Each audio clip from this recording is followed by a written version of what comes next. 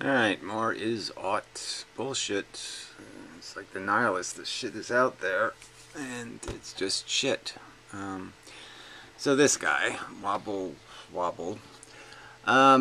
posted my thing here, what I said in the video, and then he adds, okay, all that you have said here seems to me that you did not recognize, fuck you, that it is the brain that perceives, well again, who cares, all of this which gives it realness.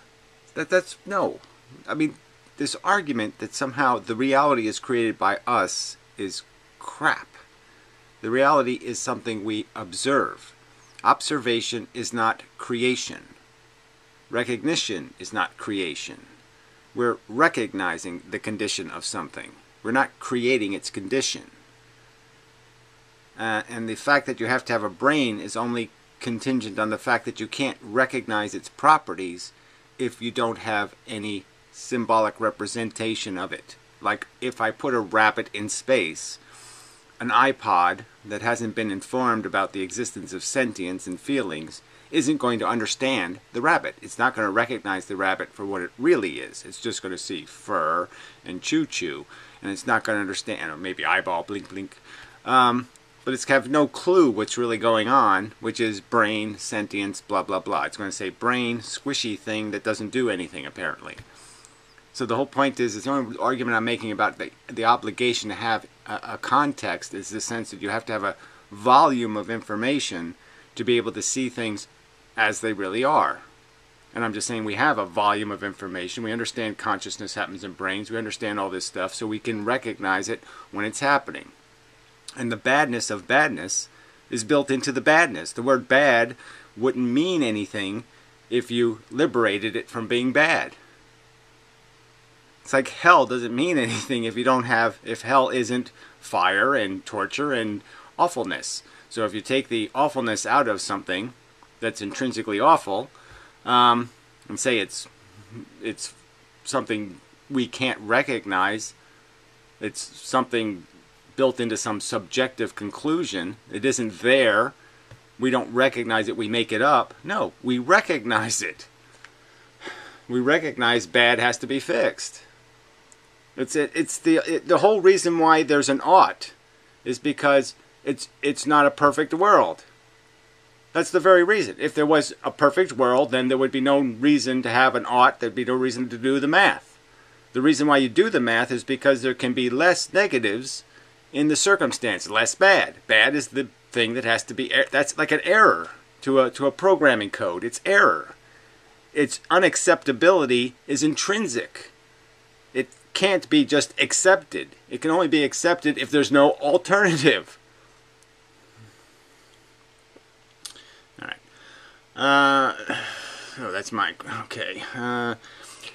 You espouse the belief that truth exists as if it lies out there. No, I've said it so many times. The relationship is out there. The characteristics, the properties, the things that something is out there, and we recognize what it is. That's the is. We recognize that bad is bad. That bad requires correction. That bad is imperfect. Bad is error.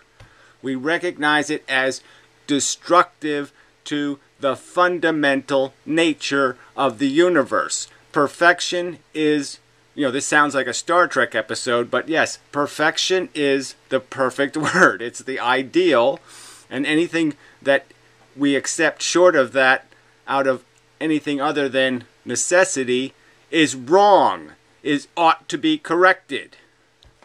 Exterminate. Anyway, lies out there. Idle prior to the brain that perceives it. It's not idle. The suffering rabbit is suffering. the badness is happening. There's nothing idle about it. The point is it's not going to get corrected until it's recognized by something that has arms and legs and can get into a spacesuit and go out and save the day. I contend that this is not completely true. I don't even know what that means. I argue that I could not know the Earth and its relationship to other terrestrial objects without a brain to know it. Well, again, I don't care whether you know it. How does knowing that the rabbit is suffering change the circumstance? At all. It doesn't. The only thing that changes the circumstances is whether there are aliens or something else that can affect the rabbit. And if they need to know how to fix the rabbit, or that the rabbit's in distress. Obviously, they need to know that there's a problem before they're going to fix it rationally, if they were thinking logically devices. You can't fix a problem if you didn't identify a problem. I could not know the pain of the other sentience is like prehistorically. I could not know what the pain of other sentience is like prehistorically, I don't know what that means, or now if my brain does not register pain. Well, the fact that you could argue that we could create a device, okay, that would recognize it because we programmed it to recognize it. So that's not exactly true. You could program something to recognize it. But, I mean, that something wouldn't necessarily have to be sentient then, because it had a prime directive that said, I can recognize when something's in distress, and it has neural networks, and neural networks need to be, I have to make sure it's comforted. And I know what comfort looks like, so I'll make it look like comfort. You know, anyway, I just kind of forced it'll do the Joker thing and just force a mechanical smile on its face. I could not know the consequence of being hit by a car if my brain did not recognize a relationship between movement of the two relative masses. Well, again, you just keep talking about what you recognize, and it doesn't matter. Your recognition has nothing to do with the badness of the cat getting hit by a meteor, let's say. Let's just put the cat in space, and let's just hit it with a meteor. And now it cracks the jar, and it slowly suffocates. That badness exists. Whether you recognize it or not, the badness happens, fucker.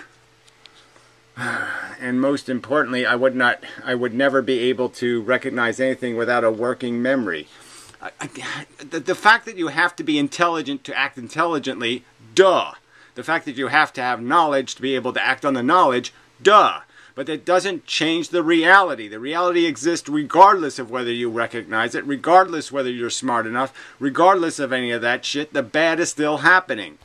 If somebody is pushing a barrel into the Great Lakes and he doesn't know it has dioxin in it, it doesn't fucking matter. The dioxin's going to poison the water just the same.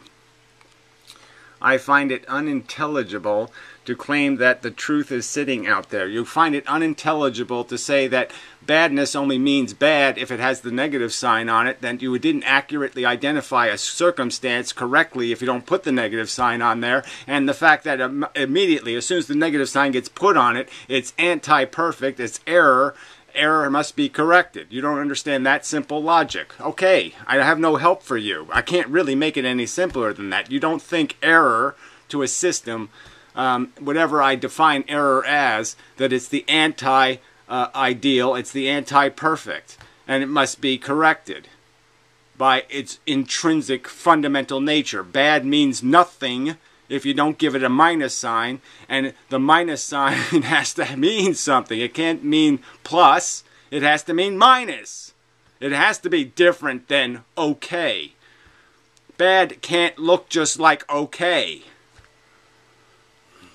I'm just saying that as soon as you make it look different than okay, it's recognized as error. It's error, it has to be corrected. This is why I think there is no subject-object distinction. Well, I don't give a shit about this subject-object shit. Again, it has nothing to do with the truth. The truth doesn't need a fucking subject to sit there and say, I recognize the object. Truth is one and the same with the subject. Bullshit. There can be no truth without the subject. Fuck you. And likewise, there can be no subject without the truth. It's just bullshit, bullshit, bullshit, bullshit. There was nobody doing this subject-object crap for billions of years on planet Earth, and the suffering happened just the fucking same. So this is just all a pile of shit that you fucking assholes need to contemplate something for it to be a reality. Bullshit. Alright, now the trick. You know, and the Brett Keane comment is right below that. I mean, this stupid cunt. You know, Brett, you can do whatever you want. I don't care. I mean, I'll just delete your comments if this is the kind of crap you're going to post, because I don't really want to get into inane conversations. Gary, why do you think there are so many rape advocates in atheism? Oh, you mean anti-theism. So you're asking me, why do a bunch of non-theological people commit more crimes? Well, that's because they're immoral and stupid. So you're just going to tell me that all the stupid people are now atheists. And they're not really atheists, they're nihilists, they're a whole bunch of different things. But they're not atheists in the sense that they don't believe in evolution, or they don't believe in civilization, or they don't believe in right and wrong. That has nothing to do with atheism. And clearly lots of people pretending to be Christians commit crimes every day. And I say pretend to be Christians almost laughingly, because I think every Christian is pretending to be a Christian. There's no evidence of any of these assholes having any confidence in this God at all, or any confidence in the existence of hell. If I actually believed hell existed, I wouldn't even say the word fucking hell. You know, I'd be cowering in a corner somewhere, making sure I didn't step on or say anything wrong. I certainly wouldn't recklessly be making YouTube videos pronouncing myself as, you know, some sort of spokesperson for Jesus. That's the last fucking thing I'd goddamn do, because I know, goddamn it, I'm going to say the wrong thing and fuck my game. I'd keep my goddamn mouth shut, I'd eat my porridge and wait for my goddamn salvation, and try to stay out of goddamn trouble. So you show me the Christians doing that.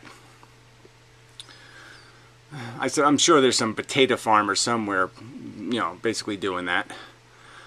You know, anyway. So, Brett responded to my, why so many child molesters in Christianity and Islam? Because those fuckers are trash, Gary. Well, then that's my answer to you. There's trashy atheists, and then there's civilized atheists. There's people who belch in people's faces, and there's people who don't. That's the way the world works. There's assholes, and there's non-assholes. And to sit there and say that atheism makes people asshole is just a bullshit piece of propaganda. So fuck that crap. Shove your insinuations, okay? You know, that kind of profiling or pigeonholing is just a cheap argument. So you want to make cheap arguments, go ahead. That's your prerogative, but it doesn't make you a more credible person. All right, trick. The experience being objectively good or bad, positive or negative, ... I don't know, is entirely sufficient to denote ethical value. Right. Exactly. So once the value exists, the universe does the math whether you like it or not. The math is inevitable. The math is unavoidable. The fact that the negative exists in the pool of positive, the poison exists in the pie, the poison must be extracted from the pie. The ought is automatic. Bad can't be bad. If it doesn't create automatic, it must be removed, if possible. Prior to any prescription. Again, prescription is inevitable. You can't avoid prescription. Prescription is merely doing the math. If I have, I mean, I don't have, this is idiotic. I have to write down something this stupid. If I have +2, and I have a -1, and I have a +7, and I have a -14, that's the reality. This is reality. It has this shit in it. Well, the net number, okay, is something like -6. That's error 6. That's imperfect 6. That has to be fixed. There's no doubt about it. It's just as solid as the word bad. The word bad, if the word bad or negative, okay, the only way you can say that the prescription isn't solid is to say the fucking bad isn't solid. There's no other way to do the math. There's no way to reverse the equation if there's no realness to the number. So I'm just saying that if the value is real, the conclusion is real, because there's no way to do it otherwise. There's no other solution to the math. Once you've done the variables, the math is over. All right, anyway. Not only does one not require the ought to denote that which is ethical or unethical, the ought is a statement, okay, recognizing the ethical truth. So I don't know how you could possibly say it doesn't denote. The word is inseparable from the circumstance. The circumstance creates the ought. The ought isn't something we make up. The ought is a recognition of the net negative number. Injecting in the ought into the description rather than after it allows people to dismiss the description itself as they denote the logical gap. I don't even know how the hell I can make sense out of that. Injecting in the ought. Injecting in the ought. So we inject in the ought into the description rather than after it.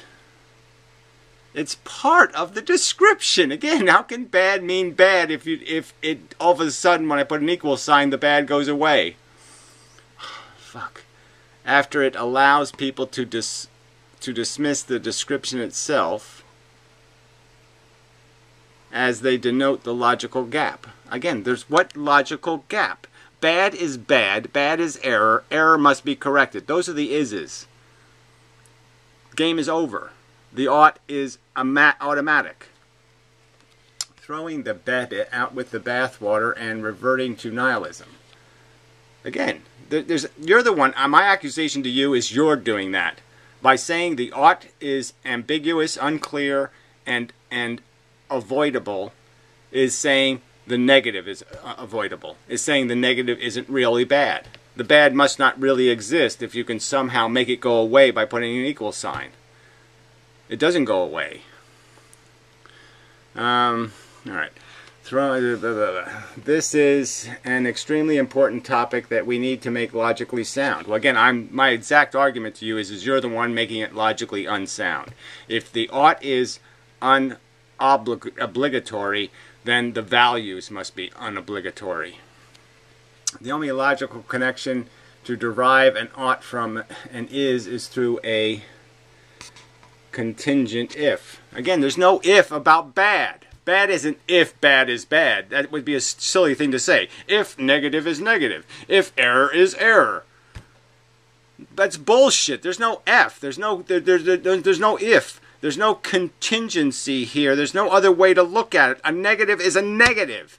It isn't a negative if it's not negative, for fuck's sake. There is no reason one ought to be ethical. Well, of course, there is reason, and that's the whole point. There's no logical way to escape it. There's perfection, there's imperfection. Imperfection is not perfection.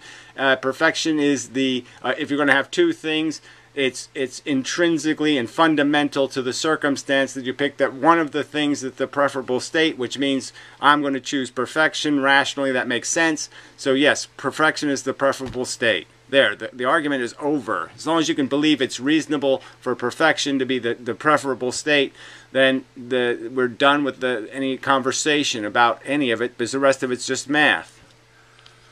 There is no reason one ought to be ethical or ought to be reasonable or logical, well, for that matter. Well, I'm just saying, of course, there is reason, because the negative won't get corrected by non-recognition or by irrational evasion. So clearly, the error doesn't become an unerror, or it isn't prevented, or it isn't uncaused if you don't recognize it. So that's the obligation.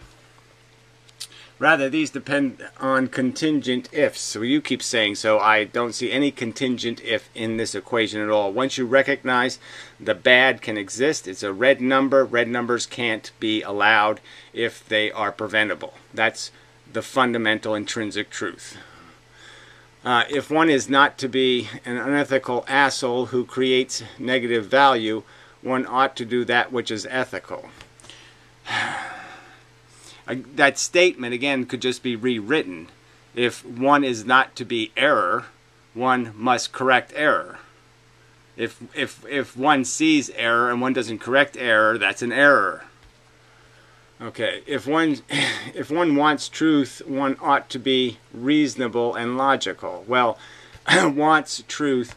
The point is, the truth is something we discover. We don't create it. It exists in the circumstantial reality, and all you're doing is describing it. And once you describe it, it's already built in to the description, to the definition of the terms. The definition of bad, it creates the obligation that it must be corrected.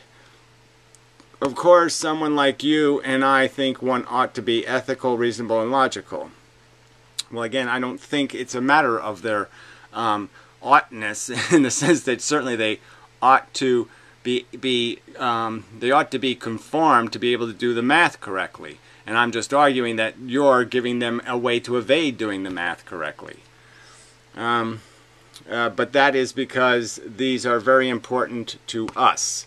Well, now you're making it completely subjective, and you're saying that, oh, I subjectively think that it's important to do math correctly. That somehow math can exist in a circumstance where you do it incorrectly.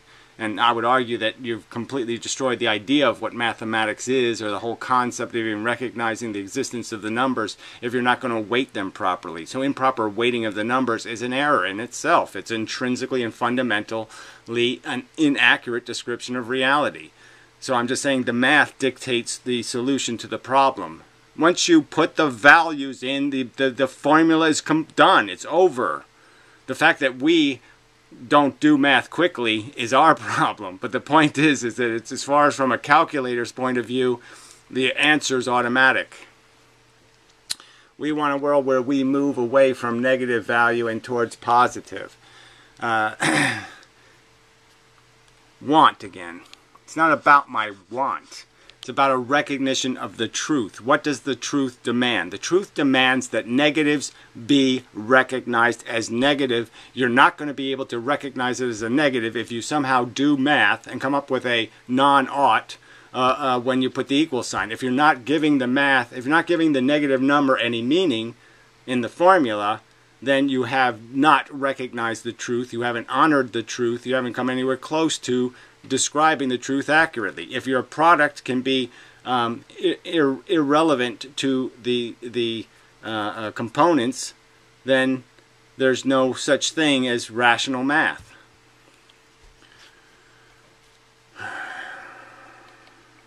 We don't make the circumstance, and the circumstance loads the equation. There's no, again, it's not, we don't have a volition right to change the meaning of plus, to change the meaning of the value equation, the function of it. You can't say it's not obligatory to consider 7 minus 7 more negative than plus 4.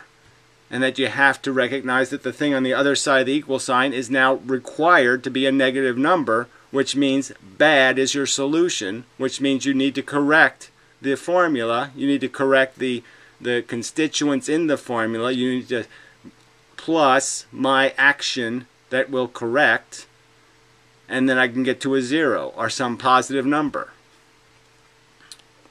I would certainly argue positive numbers are out of the question on positive solutions, but clearly less negative solution is what we're after. Less negative weight as a product. So, but yeah, you're completely destructive to the